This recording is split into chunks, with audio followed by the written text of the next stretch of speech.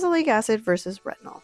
We recently created this comparison chart of the two, which, if I'm being honest, isn't a very common one-to-one comparison. These are very different molecules, but often get lumped into the same conversations and questions in building skincare routines, especially around skin concerns like acne and hyperpigmentation. Some quick takeaways here is that azelaic acid and retinol are both multi-benefit ingredients. Azelaic acid is tied to helping acne, hyperpigmentation, and even certain types of rosacea, while retinol has been tied to hyperpigmentation and wrinkle benefits. It is definitely okay and pretty common to layer these ingredients together in the same routine. Both will typically be emulsions, so which one comes first doesn't necessarily matter. Although some azelaic acid products like the Ordinaries are silicone suspensions and they're characterized by having zero water. I'd layer that after the retinol product. Just keep in mind it's very common to have some stinging when first applying azelaic acid, so don't be too surprised, especially when you're also managing that initial skin retinalization. We'd recommend onboarding just one at a time. Hope that helps as you stack your actives and get those results. Bye now.